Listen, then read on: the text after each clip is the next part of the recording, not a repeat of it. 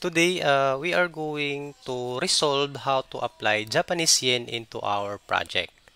Okay, because we already know that Japanese yen is different from another currency. Japanese yen is a lot of value. Okay, so what we are going to do is we are going to apply a Japanese yen into our currency list. Okay, so first here in our database and Seeder currency table seeder, we are going to apply here. I will going to add here. So let's say GPY Japanese yen. Okay, so I will save it. Then let's go here, and then here. So let's see, clear first, like that one. So let's say artisan.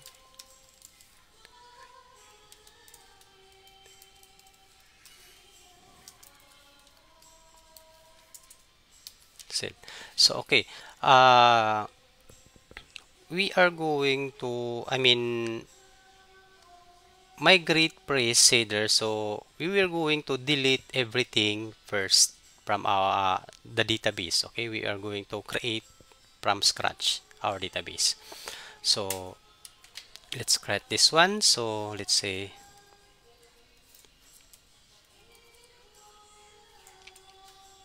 it's okay. So we are going to create a new account. Okay, because our old account is already deleted because this is a fresh uh, praise data. Okay, so JSON, let's say JSON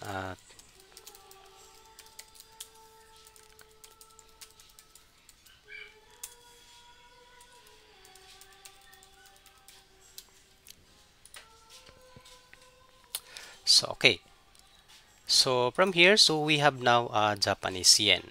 So if we are going to try this one, let's say first US dollar first, or let's say US dollar. So people, and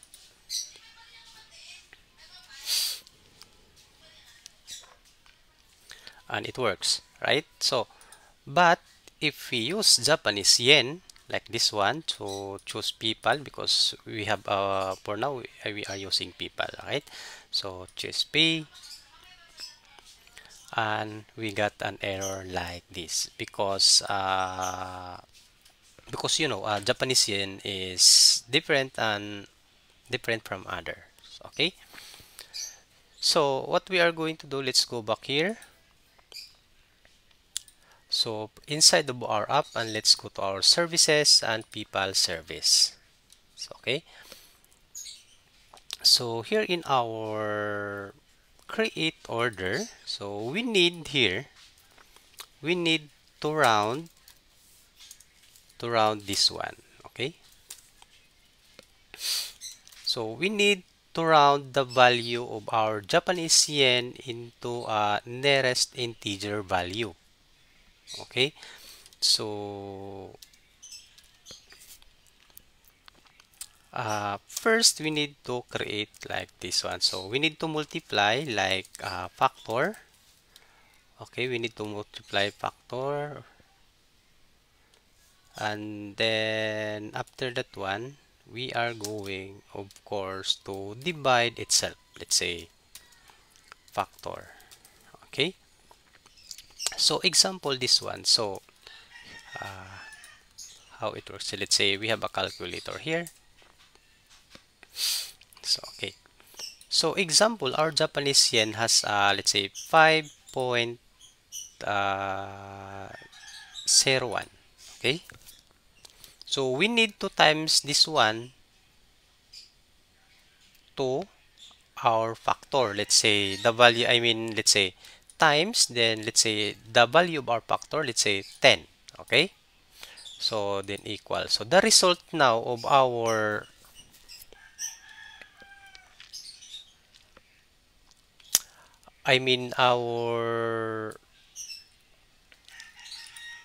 currency is now like this one. So 5, I sorry, again. So let's say we have a 5.10 like that one. Okay, then we need to times this one into 10. So we have a result of 51. So here example, let's say 5.10 and then the value is 51. Let's say 501 like that. Okay, so because we need to multiply, but and then we are going, and then after next we are going to divide this one.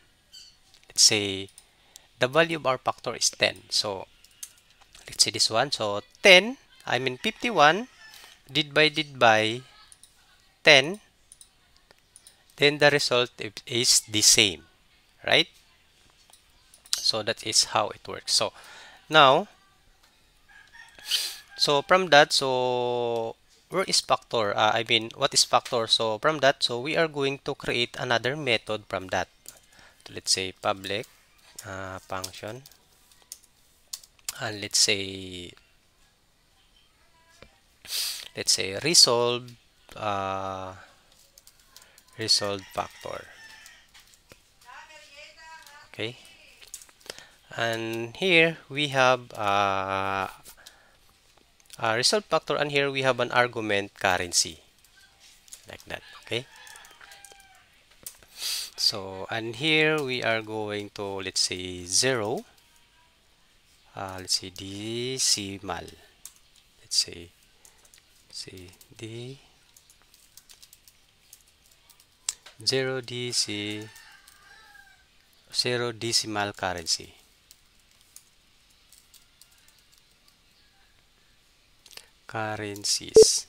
Okay, then equal to, let's say inside the array we have a GPY.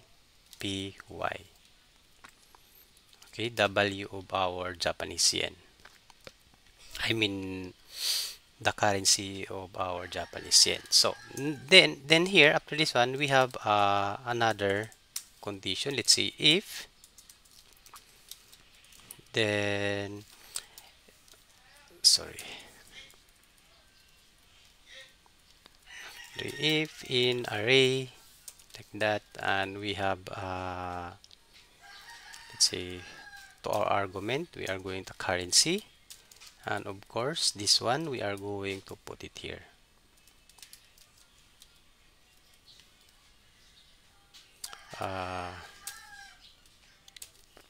Right here. Sorry, right this one. Okay,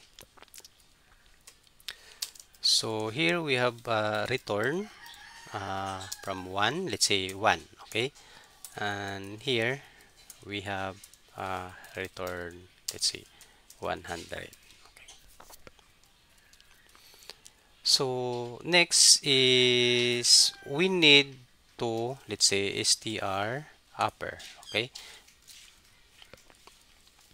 we need to wrap our currency with str upper because it is always an uppercase. So like this one, may I check first. So okay, so I think that's it. This is one, so 0 decimal currency. So okay, so from here we are going to copy this one, resolve factor, and let's go back here. Okay, so from here we are going to create equal, then this we are going to call our result factor and our argument, let's say currency. Okay, so that's it. So factor this resolved, and our factor is now like this one. So that's it, and let's try. Okay, so let's try this one. So let's go back and refresh. So let's try our GPY and PayPal. So take note, this one the value is 403. Let's say here we are going to put it here. Okay, then pay.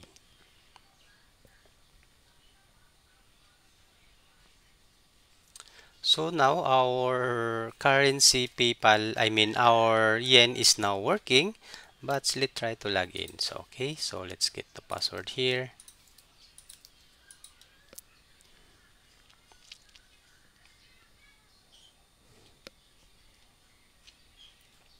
So and here we go. Our Japanese yen is 404. So let's check first. So 404. So like what I said, so we need to convert, I mean we need to round off our to the nearest integer value. Okay, so 403, so we need to round up, so we have 404 like that one. So okay, so that is a Japanese yen's work. So let's say pay now.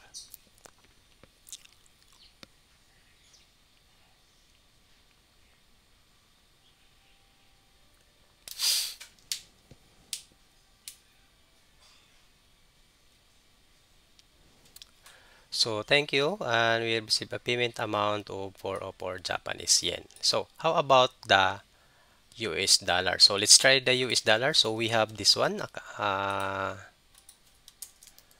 okay, 599.24. So let's try the US dollar. So click PayPal and pay.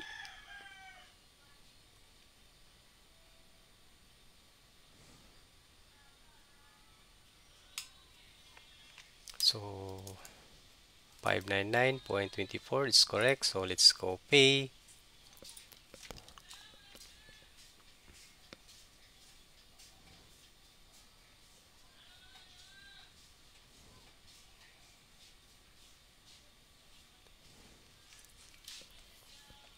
So it's still working. So we got 599.24. So exactly, it's totally working. So that's all, guys. I mean, that's it, guys. So see you in our next video. So in our next video, so let's discuss about Stripe.